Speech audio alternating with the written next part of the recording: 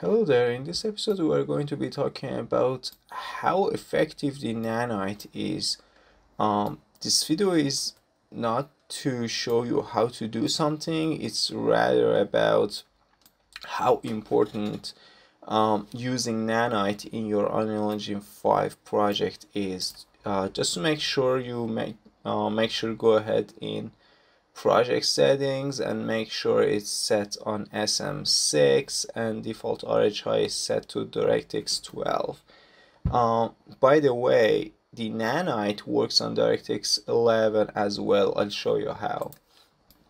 Okay, so I have a scene and I have one mesh. I've called it test mesh, and I've duplicated it like 5,000 times. It's a lot of mesh, you know. So let me stat FPS. So my FPS is around 40, 50, something like that. This is a pretty complicated static mesh with a lot of material slots in it. I didn't change the materials because I don't have the right to use the original materials, so this is what you'll get right now.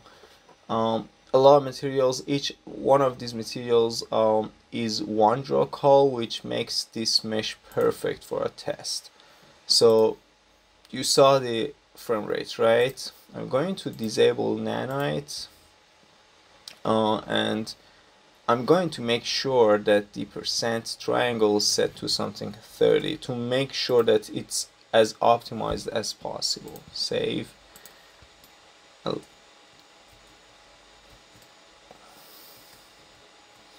Okay, now my frame rate is definitely different.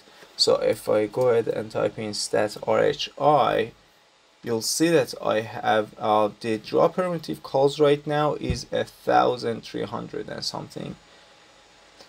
I am pretty sure that the draw primitive calls should be around 20,000. But the base instancing of Unreal Engine 5 does the job pretty well and handles everything pretty well, that even without Nanite, the draw calls is not as bad. But if you go ahead and make sure that the Nanite is enabled, oh, by the way, look at the triangles around, 45 million triangles.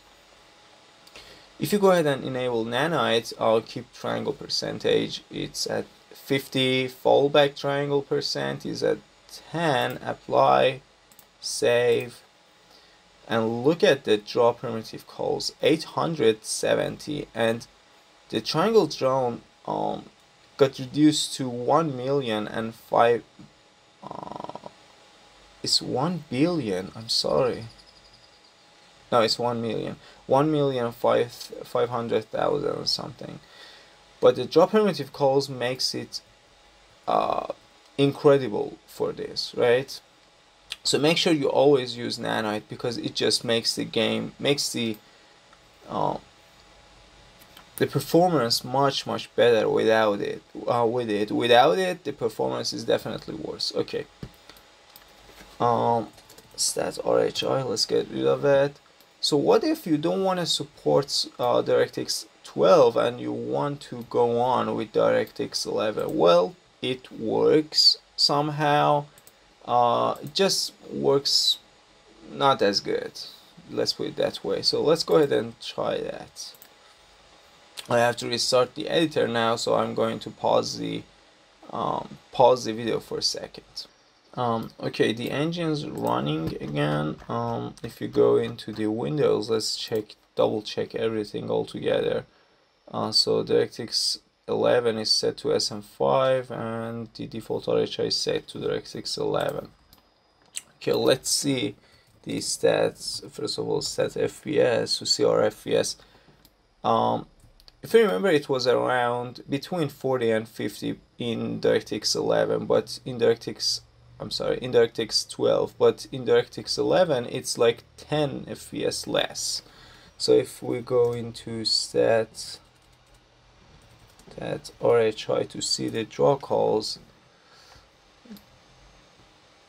yeah, you couldn't say that Nanite's not working. Oh, It definitely reduced the draw calls, because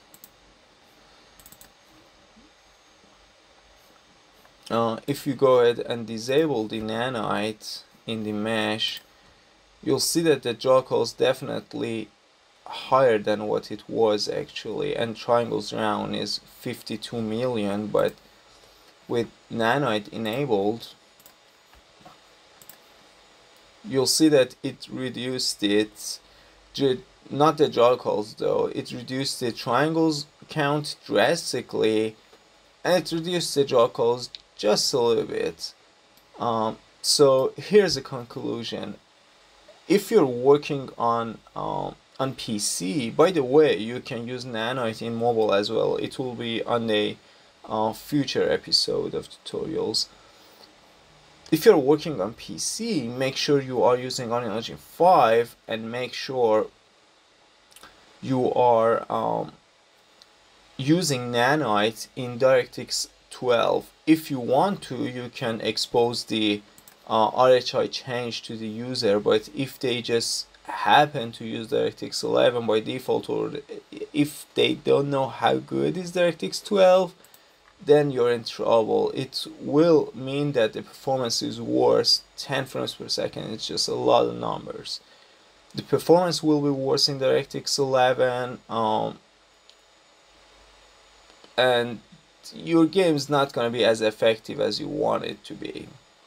So make sure you go ahead and always use DirectX 12, but if you can't, that's no problem. Nanite still works.